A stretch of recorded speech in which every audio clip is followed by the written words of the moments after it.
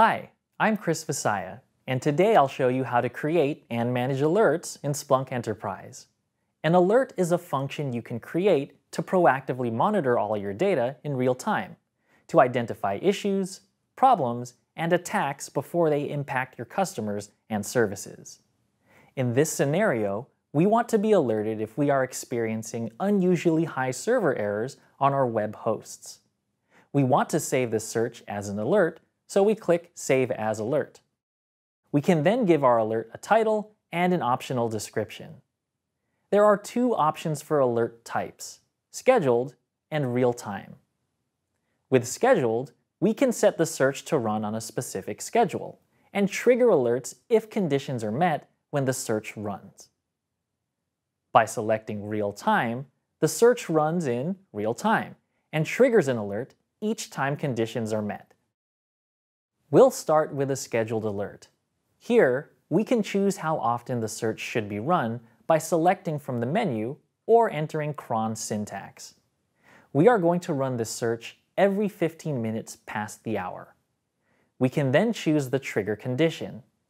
An alert can be triggered by the number of search results returned, number of hosts in the search results, number of sources in the search results, or a custom condition that you can define.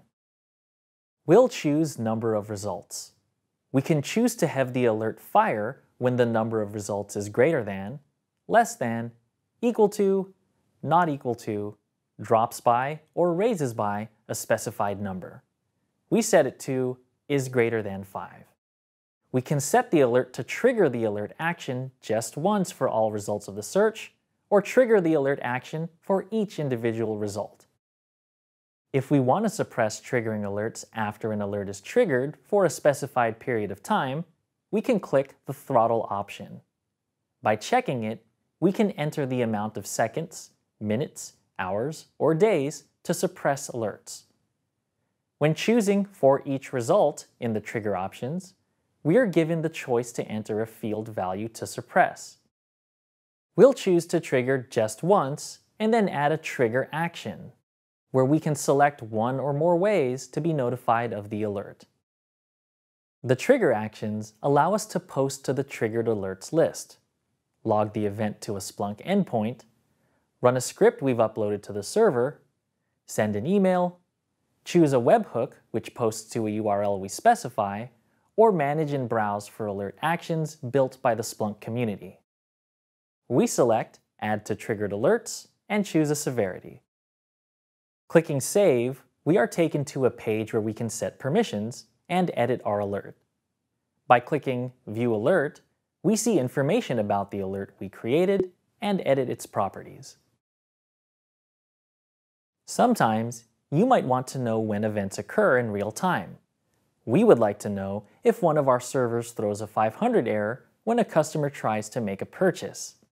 We type in our search, save the alert, and give it a title.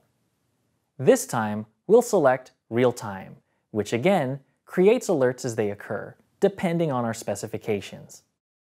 As with the Scheduled Alert type option, we can choose to be notified by an alert based on the number of results, hosts, sources, or a custom condition. But we also have the Per Result option as well, which triggers an alert whenever an event is returned. We'll go with that. In our throttling option, we specify a field value to suppress results on. For all field values, we can use an asterisk. If we have a server issue, we could easily get hundreds of alerts in a matter of minutes. So we choose to suppress triggering of the alert for 15 minutes. We'll add the action to Add to Triggered Alerts and choose a severity level. From here, we'll save it and return to our search screen. We can view triggered alerts from the Activity menu in the Splunk bar. Here we can filter alerts by app, owner, severity, level, and alert. We can also view results, edit the search, or delete the triggered alert. We can view and manage our alerts by clicking the Alerts link in the app menu bar. From here, we can view information about our alerts, open them in search, and edit them. This is just a glimpse of what you can do with alerts. To learn more about Splunk Enterprise, check out our other videos, documentation, or register for courses from Splunk Education.